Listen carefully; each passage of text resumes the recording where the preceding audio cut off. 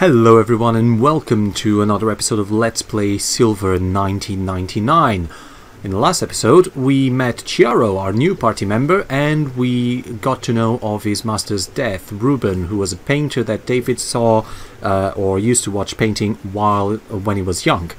Also we got the fourth orb, the Orb of Lightning, so we shall make use of it eventually, when and if needed. But for now, we need to find what to do about that key that we have. Now, we've been to Spires, we've been to Rain, we've been to the observatory, and etc. But this here, Winter, there's a big castle over here, so there might be something for us to do over to this side. So today, I think the turret will be a good place to go. We will start working on our next dungeon, and if I'm not mistaken, the next dungeon is quite big, so I'm hoping I can find some place to stop that is actually a nice place to stop in this episode, because I'm a bit weary. I'm going to take less than 15 minutes to get to the beginning of the dungeon, but then again, the dungeon might take more than just 15 minutes to complete, so we'll see when we get there. I maybe should have planned this a little bit better. Now, I think the enemies going up there are a bit underleveled because they sort of expect you to explore this area while you're trying to find the second dungeon. So, yeah, basically the enemies, until we get to where we need to be, will probably be a bit underleveled. Oh, I meant to just choose Cajun and let everyone else be on their own. That is, if they want to be on their own. You know what? I'm going to give Charo the fire magic here. Just let him do whatever he wants. Let him be happy. Even if he doesn't want to do anything. Charo? No? Okay, fair enough.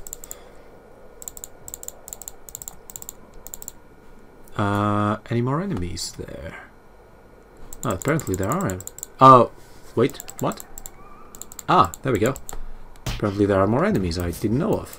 Oh, here we have another food we haven't had, and I don't think I mentioned the chicken leg. The chicken leg actually heals you for 200 health, and the pie that I just got heals you for 150, I think. I want to say 150. But we'll see whenever we need to heal. Charo, do you wanna... Why are you punching him? There you go. You have fire magic. Sometimes the AI is a bit woozy. Don't expect them to be amazing. Yeah, as you can see, we have a little bit to explore while we try to get to that big castle here in the region of Winter. A well-named region of Winter. Now, the thing that I don't really understand is, why would they expect you to explore this when you're very underleveled, but then give you recovery items for when you're quite overleveled? And what is this elusive food item that we haven't gotten yet? We've got everything else but this. And off the top of my head, I can't even remember what it is. Charo, do me a favor. Do me a biggie. There we go. Might not be a bad idea for me to actually control Charo and let the other two lose. Now that I think of it. One thing I haven't mentioned yet. The orbs that we have will level up. And I think it has to do with the amount of time you've played and not really anything else. I'm not sure it is about progress, because I remember having times where... Oh, there we go. It's a bit of a rough fight. I remember having times where the game was much less advanced than it is now, and I had the fire magic already at level 3, which is its like its highest point it could be, highest level it could be. Oh yeah, yeah. The only difference between the other path and this one is that on this one I can just get here a bit quicker, maybe. I don't remember. I hope this makes sense, but basically I'm not going back to show you the other path because it's basically the same thing. Someone else might need an apple, and someone else might need a cheese. Once again, I don't particularly like to leave food on the floor. It's just one of my pet peeves. I'm just a bit used to playing this game very methodically, if it makes any sense. Oh, apologies if you heard that. That's my phone vibrating and getting... At least I put it on silent this time. Getting messages. Oh, here we see people with hammers. So maybe you're not supposed to explore this when you're underleveled. But still, the enemies are quite underleveled compared to you. Because you can kill them in one hit. True that I'm using Charo for everything, but still, quite a lot. There's a cheese and a bread. There we go. That's lovely. I like that. We still have a bit to go when it comes to this game. We're not even close to having it completed. But here we are. This is the big castle. This is the big one. And we still have time to actually start the dungeon. Now that I think of it, might be a good idea. Oh. Jesus. Charo, can you please? Okay. Yeah, I thought that wasn't gonna work. Boom, but there you go. Well done. Anything else I can do? Yes, I can kill this guy that was on the other side. It's a massive, massive map. I think it's the biggest map we've had. Don't you? Glass's palace. Surely you're not considering going in. That's exactly what I'm considering. But are we ready? After all, Glass is Silver's daughter. And she's a very powerful sorceress, who's probably using one or more of the orbs to enhance her power. If I have to, I'll go in alone. No, if we go in together. So you've heard that. We are now on Glass's palace, which is the palace belonging to Silver's daughter, Glass. She is a very powerful sorceress, so for the first time we actually have a warning of where we're getting ourselves into. So you can imagine this is not really a particularly pushover dungeon. This is an interesting dungeon. I really like it. It's big, it has an amazing setting. It's just an ice castle with some powerful enemies and, you know, a very powerful boss. You're gonna like it. I hope you're gonna like it. Let's see here. First things first. Boom. Even though these enemies are powerful, they are weak to fire. So it is a good idea for us to have Charo with the fire orb for a little bit at least. Can I hit you from here? It's gonna hit the rail, isn't it? Yeah, I thought so. This door is locked. We're going to need a blue key, which is probably an ice key. Not 100% sure, but it's probably an ice key. Oh, Jesus. Oh, Jesus. Oh, Jesus, there we go. At least I haven't gotten any hits yet. As you can see, Charo has enough mana to pay the bills, and he can live for a long time with the magic orbs. Although, whenever they level up, they will take more MP away, more mana. Alright. Let's explore the dungeon a bit further. Boom. Boom. Boom. Oh, I missed. Oh, I missed. There we go. Oh, I absolutely love having these wild range attacks. Absolutely adore them. Charo, you might have been my best acquisition yet. Arguably. Oh, now we have a big one. We can see that they have a lot more health than the other ones, and they have their own special move.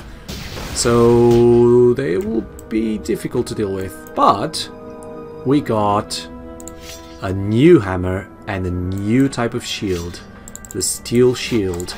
And we are going to give these to David, because David, once again, is our main force of weaponized attack at the moment. Now, they give us a lot of food items here because they are expecting us to have some trouble fighting the purple guys. But I have Charo on me, so...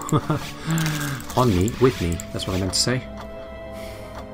I have Charo on me.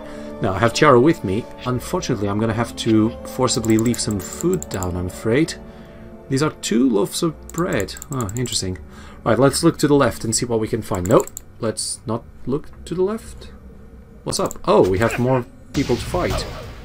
That's good. It just means I can have more, I can use the other loaf of bread, at least. Boom, there we go. Not for me, for Cajun. There we are. Sorry, this is probably really boring, seeing me deciding on which food I should give to which people. I don't know if I want to come this way first. Let me see what's on the right. Oh no, I might, maybe should have gone to the left first, now that I think of it. These guys have throwing axes, so let's try and kill them with a ranged attack. Nope, didn't get there. Now we're being attacked by someone. No, I missed it. Oh, and that was a delayed action there. More thrown weapons. Should we want to bring Sekune back, she'll at least have something to use. Now that we have the longbow and the new thrown weapons like the axes. That's not a bad idea, actually. I might eventually bring her back. I mean, I would like to give more characters a place in the sun, because I need to show you where you can change your characters as well. Because you can change characters at any point in the game. You're not stuck with a specific character by in any part of the game, I think. Right, let's grab these items. And maybe I do want to go left and see what's on the left side. Like I said, I want to explore the dungeon thoroughly. Another piece of bread, and let's carry on. There's only one cheese left. Thankfully they don't disappear. But that might also contribute to my to me not liking to leave pieces of food on the floor. There we go. Ooh, if I'm not mistaken, we are going to get a very interesting item here that's going to change the way we play the game a little bit. If it makes any sense. Oh, well, it won't probably make any sense right now. Oh, and our fire magic has just gone up in level. So, Charo just got out of MP for the first time in a while, so I'm going to use David for a little bit. As you can see, he doesn't deal that much damage, but at least he's trying. Well done, David. I believe in you. What do I want to... I just want to upgrade this shield and leave Charo for a little while, still with his current setup. Ah, okay. I think we were going to reach this point anyways. So now we are in a bit of a predicament. He doesn't have mana. Oh, now he has mana, and he missed it. Well done. Well done, Charo. This might be difficult. This might be a difficult fight. Ah, crap. Baskets. I could potentially use a magic potion to heal, but I don't think I'm going to need to, because there's a load of food. I have a surplus of food at the moment, and I can heal people. Plus, I have the healing orb, so what am I talking about? I don't even need to use the food. I'm going to use the food just because I want to get rid of, like, you know, I don't want to be full of food completely. But then, I'm going to use the healing orb on myself. Boom. Boom. And boom. As you can see, healing orb is quite strong. It also takes a lot of mana. I think it's the one that drains the most mana in comparison to the other ones. Now, I would like to make sure... Kijin just... oh, that's not what I meant. Yeah, just go back to being barehanded, basically. And let's see what we can get from here. I think this will just take us to... Oh, no, it doesn't. It takes us to a different room. Alright, let's see how much damage we deal. No, we don't, because I missed the thing again. Can I stop missing things? I'm missing a lot of attacks for some reason. Oh, God. This is just going great. As soon as Charo goes out of MP, I'm screwed. Because I can't really control him that well. There we go. Alright, let's get more bread. And more axes. And there's no more place for that bread, is there? Oh, well done. That was a lot of damage, actually. Alright, it might not be a good idea to have Charo with the orb for now. Let's just change this for a little bit. and give everyone a little piece of food. And where does this entrance take us? I think it might take us to where we were. I've been saying that. Yeah, there we go. So both sides are linked, which is a good thing. There we go. I'll grab those things. Brilliant.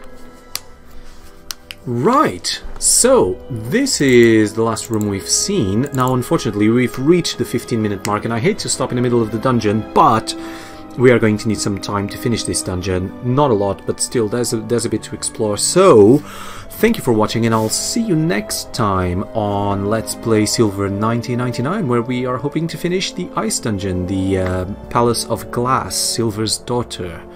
So, once again, thank you very much for watching. See you then.